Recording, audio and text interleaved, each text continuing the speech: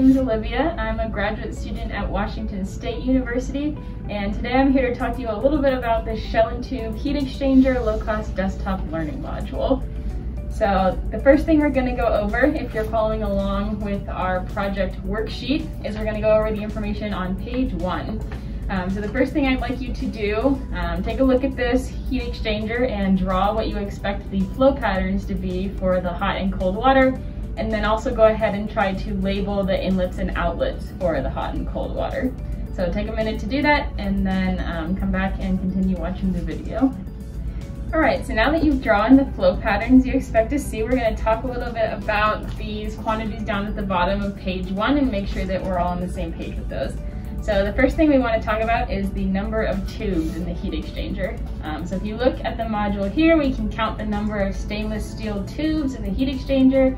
So you should see 1, 2, 3, 4 tubes total in this Shell Tube heat exchanger. The next thing we want to write down is the number of tubes per pass. And so if you look closely over here, we have the hot water. It's going to come in at the bottom here, and then it's going to go through these 2 tubes at the bottom, and then it's going to come up through this channel and go through these 2 tubes at the top, and it's going to come out the outlet here. And so that means we have 2 tubes per pass. So a pass is when water in the tubes changes direction. So we have 1 pass down at the bottom, it comes up, changes direction, we have our second pass at the top here.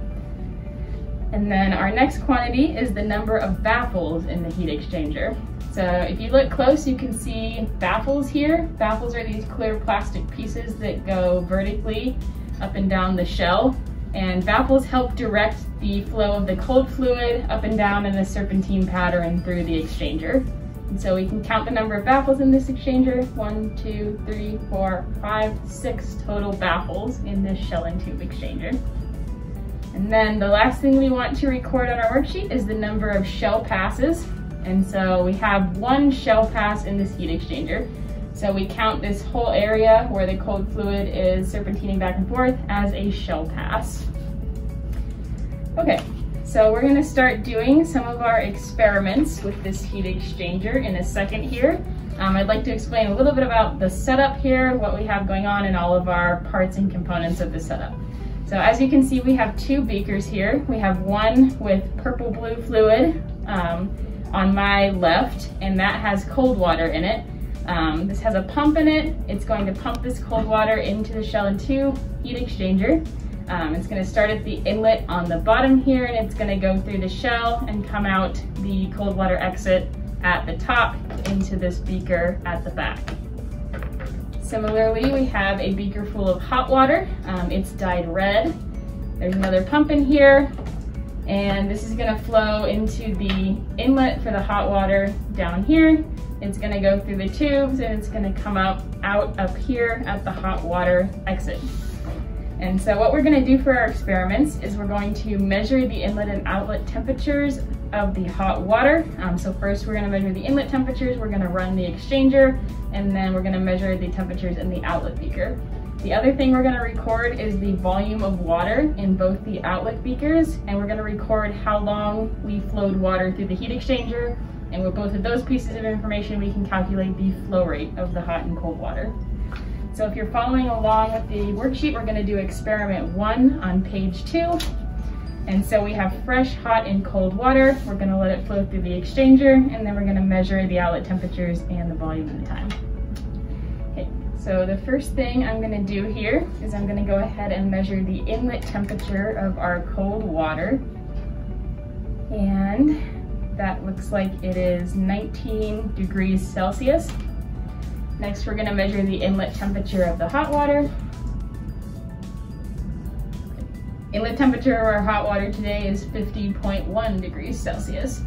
And so I'm going to turn the pumps on in a second here. I want you to actually watch the flow patterns in the heat exchanger the first time we run this and see if your predictions on page 1 of the worksheet were correct. And so I'm also going to get my stopwatch ready so we can time how long our water was flowing. Okay, so I'm turning the pumps on in 3, 2, 1, and I'm going to stop my stopwatch, or start my stopwatch when the water gets into the outlet beakers.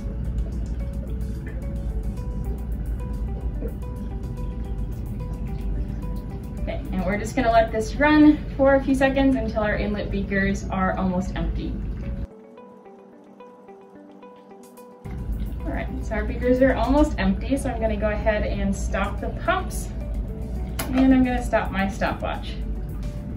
And so we're gonna measure the outlet temperatures of the water now and see how the temperatures changed versus the inlet. So first we're gonna do the hot water.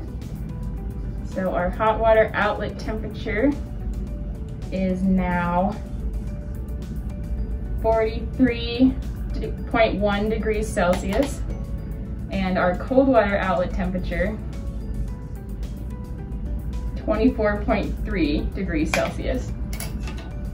Okay, so you should have noticed that the temperature of our hot water actually decreased when it went through the exchanger, and the temperature of our cold water has increased.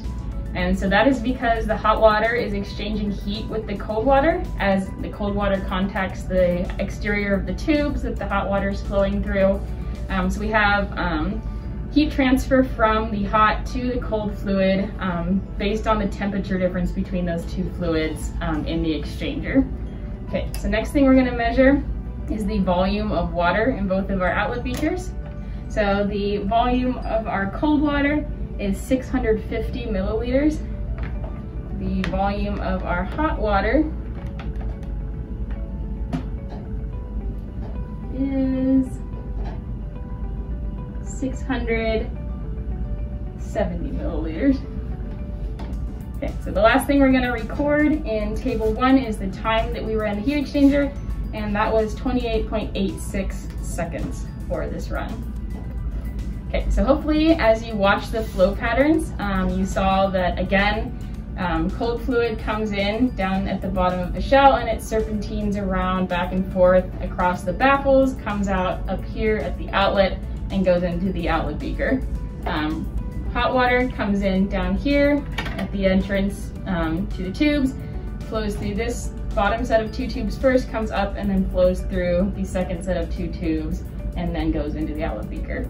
And so if you predicted that correctly on your worksheet the first time, we can move on. If you need to correct your prediction, go ahead and do that on page 1 so that you have the flow patterns correctly labeled for the heat exchanger.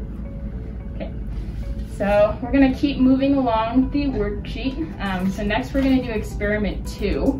And we're gonna look at the effect of the temperature driving force between the hot and cold fluid on the heat transfer rate in this experiment. And so what we're gonna do is we're actually going to reuse the water we used for the first experiment. We're gonna put it into the outlet beakers. So again, if you remember what we just measured, the temperature of the cold water at the inlet is going to be higher now than it was in the first experiment, and the temperature of the hot water is going to be lower. So that means we have a smaller difference between the temperatures of the hot and cold water for experiment 2 than we did for experiment 1.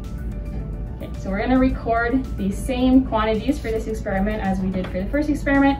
We're going to start again by measuring the temperature of the cold water at the inlet.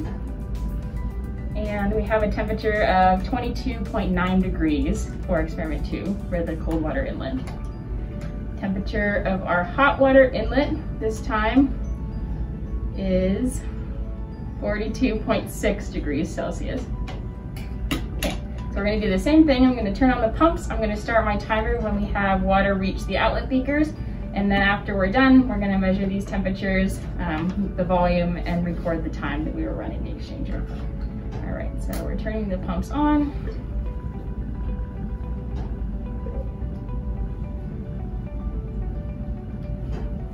And again, we're just gonna let this flow until our inlet beakers are almost empty.